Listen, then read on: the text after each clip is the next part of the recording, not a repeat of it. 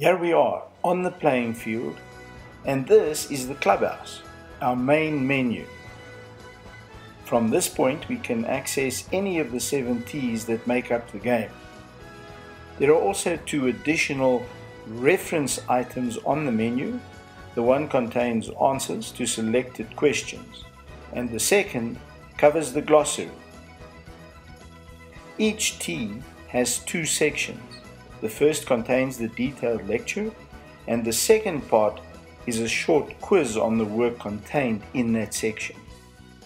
In this trailer, we will be looking at a few selected extracts from the playing field. So let's get going to the introduction. From the main menu, we select the number 1 tee. From here, we go to the introduction.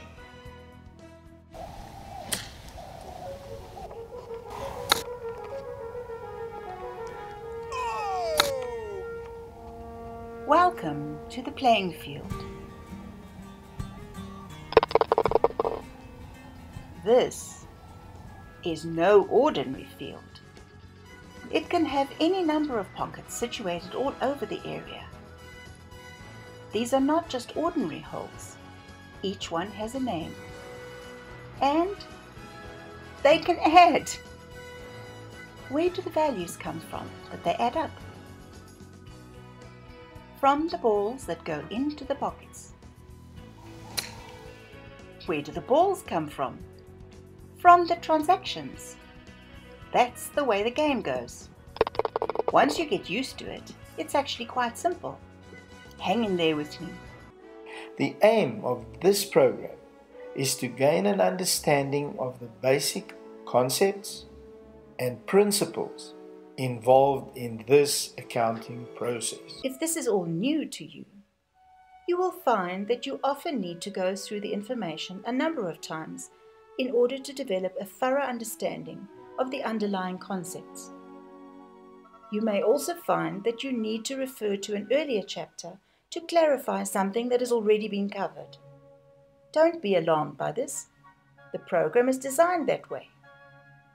The duration of each section is relatively short, but contains a lot of detail that may require repeated viewing. Back to the clubhouse, and let's now select tee number 2, the field. From this tee, you will investigate the field's layout and the 4 quadrants it is divided into. You will be introduced to the concept of an income statement and balance sheet, and how the various pockets fit into each quadrant. As with any playing field, there is a center line. To the left we have the debit players, and to the right the credits. There is one more interesting characteristic about our field. It has a second dividing line, one that runs lengthways down the field. This produces a top part and a bottom half of the field. The top half we refer to as the balance sheet area, and the bottom part as the income statement area. Back to the number 2 tee menu, and let's now go and look at the quiz for that tee. The student uses her or his notebook to write down the answers and goes back to check them if not happy or absolutely sure that her answers are in fact correct. Let's look at a few more extracts. Let's look at how these balances are calculated. If a red ball, a debit entry in other words, to the value of 2,000 Rand has gone into a pocket, then the counter will change from 0 to 2,000 red. The red color would indicate that the balance is a debit.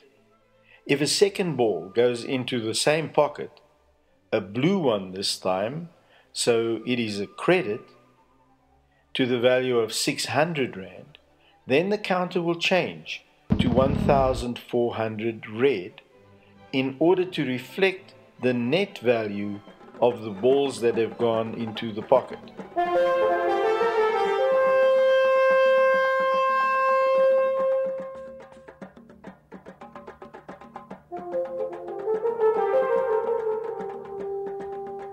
From number 40, we take a closer look at transactions, where they originate and what they mean, how each transaction is recorded in the double entry accounting system, and finally, where they end up and how they are accumulated.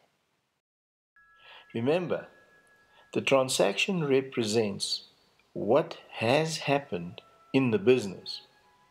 But before the transaction can be recorded in the accounting system, it must be translated into accounting entries. And it is these debit and credit entries that are then recorded in the accounting system. Now we come to a transaction that you have not yet seen in this course, a sale. Sales are what makes a retail operation tick. Without sales, the company would not exist. So step 1 defines the transaction as a sale worth 2,200 Rand. Step 2, revenue or income is recorded as a credit in the income statement area of the playing field.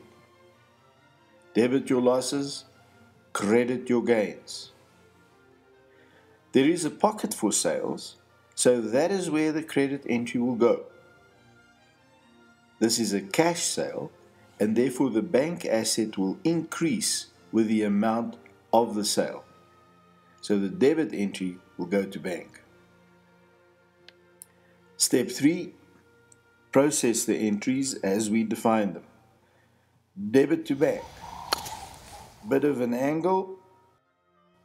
There we are, and the bank balance increases by 2,200 to 12,900, together with the debit balance counter at the top. Sales must receive the credit of 2,200, straight down the line.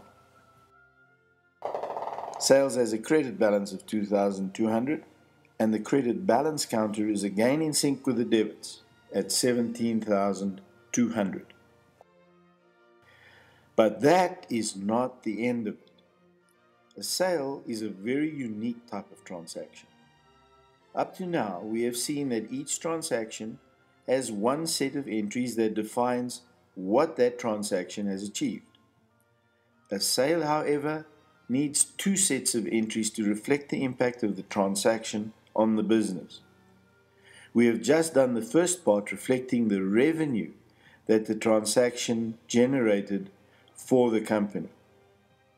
But the 2,200 is clearly not the profit that we earned. The second set of entries records the cost of the goods that we sold. As a retailer, we purchase goods, mark them up, and then sell them at a profit. We need to still account for the cost of the goods that we sold. This second set of entries attached to a sale always follows the same pattern. Reduce stock by crediting that pocket or account, and debit the cost of sales account in the income statement. Both of these pockets have debit balances, and therefore the cost of sales entries have no impact on the debit balance counter. Remember that we saw the same thing happen when we looked at stock and bank. Also two accounts that have debit balances.